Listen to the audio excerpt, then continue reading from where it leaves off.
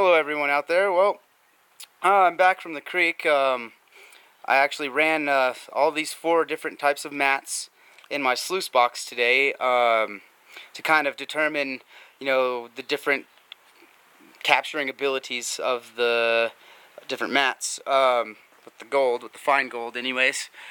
And I started off with this mat here. And this has got 3 little looped ridges with a big ridge in the center, and it's got rubber backed. All these carpets are rubber backed. That's what I got off of 2 3.5 gallon buckets.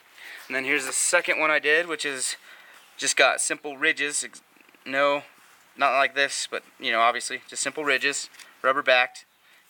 And it's about an 1/8 inch thick. Same with this one, about an 1/8 inch thick. And that's what I got out of that. That one.